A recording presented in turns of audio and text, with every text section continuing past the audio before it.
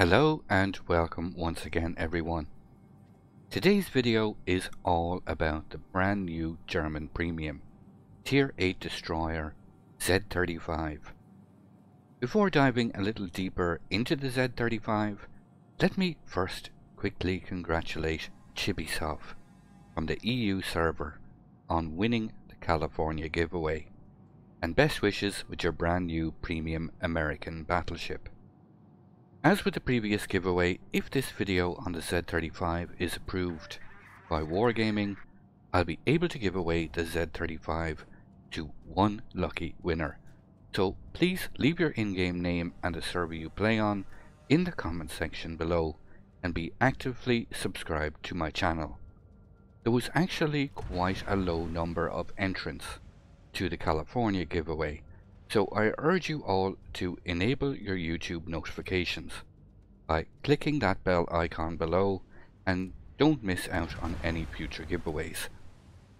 Okay, with that taken care of, let's crack on with the Z-35, starting with putting up the complete ship build, including modifications and captain skills I've been using while testing the Z-35 during the last few weeks.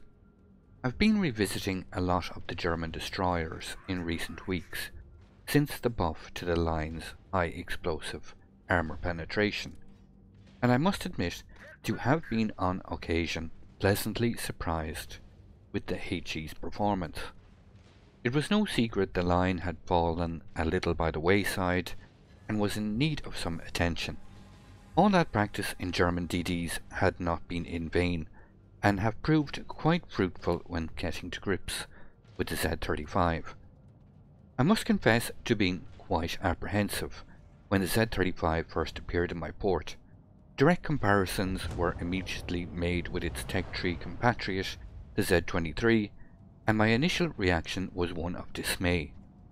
It seemed virtually weaker on all fronts that mattered: less HP, smaller gun caliber, and even considerable less torp range. I always try and approach every new ship with the intent of finding its strong points and devising a role that suits those strengths. On closer scrutiny, what stands out with the Z-35 is its DPM, a very fast reload speed of 3.1 seconds, which is only beaten by the renowned acoustic by 1/10 of a second, and its access to short burst smoke generator, more usually found on British destroyers. The Z-35 is not an easy ship to play by any means, but in the right hands with the right tactics, it can become incredibly dangerous to enemy destroyers. It is, after all, the primary role of destroyers to be able to counter and neutralize enemy DDs, contest and capture points, and it's in this role of ambush predator Z-35 can really feel quite strong. This combination of on-demand smoke screens, combined with 5 km German hydroacoustic search and high DPM, makes Z-35 quite deadly. This poor Uland, he's caught in close quarters, perma-spotted by the hydro, and quickly goes down to concentrated fire. It's this ability to be able to clear the field of enemy destroyers that makes Z-35 quite impactful on games, allowing you to dictate engagements. And while the average damage overall might not have been that high, it really did have some very good win rates. And being a big fan of close quarter DD gunfights, it really did feel like quite a bit of fun. So let's go through the ship stats, starting with its survivability. The Z-35 with this build using Survivability Expert gets 21,900 hit points. Its armour is the standard destroyer armour of 19mm everywhere, except the superstructure, which has just 16mm. It's important to note here that Z-35 does not get a heal, but the virtually on-demand short burst smokescreen will go a long way to increasing Z-35's survivability over the course of a game. Z-35's main artillery consists of 5 single-mounted 128mm guns, 2, 4 and 3 at the rear, with a 180-degree turning time of 22.5 seconds, a max firing range of 12.1 kilometers, and a very fast reload time of 3.1 seconds. Z-35's high explosive rounds are capable of inflicting a max damage of 1500, are capable of penetrating 32mm of armour, and have a base fire starting chance of 6%, which can be boosted to 7% when mounting both combat signal flags. Z-35's AP rounds are capable of inflicting a max damage of 3000, and both shell types have uniform shell ballistics of 830 meters per second. The Z-35 gets two X4 torpedo launchers, both of which can be used on either side, with a max damage of 13,700. 6 kilometers in range, with 64 knots of speed, and a reload time of 90 seconds. It's this very short 6 kilometer range which can really feel a little debilitating at times, normally consigning you to using islands as cover to surprise slowly moving targets at close range. It was at this point, being on ocean, I decided to set myself a little challenge to see how many targets I could actually torp without getting detected. Having a detection range of 6.2 kilometers and only a torp range of 6 kilometers, well, it's not exactly conducive to stealth torping, but that doesn't mean it's impossible.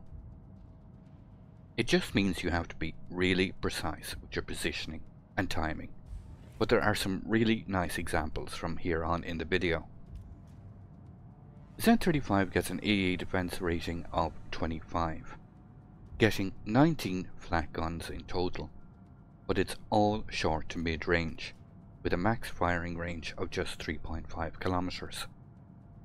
These AA guns pump out a continuous average damage of 160, but have 0 flak explosions, so you would be very reliant on using the short burst smoke screens to avoid any nasty attention from the air. You will be forced to employ what I would call frustration tactics, for the most part, to deal with air assault, denying the carrier plane's vision, thus making any kind of strike on your position more difficult. When it comes to manoeuvrability, Z-35 gets a max base speed of 36.5 knots, increased to 38.3 knots with a Sierra Mike signal flag, a turning circle radius of 670 meters, and a rudder shift time of 4.4 seconds. Not spectacular, but not that bad either. Finally, stats-wise, we come to the Z-35's concealment rating of 88. With a full stealth build utilising both modifications and captain skills, this translates into a detection range of 6.2 kilometers from the sea and 3 kilometers from the air. These torps are right on target and looking at 2 successful stealth runs in a row. I'm being very careful to not switch to my guns at any point, to give the intended targets any warning they are being targeted by a destroyer. An ideal target like both of these GKs is one that is already engaged in a fight and is angling to mitigate damage, and less likely to change course and speed when unaware of the threat of a close-by destroyer. All that remains is to see if I can pull off a hat-trick of stealth attacks on the Riga, which is the closest target. The Z-35 is based on a real ship, and she was the lead ship of her class of destroyers, built for the Kriegsmarine during World War II.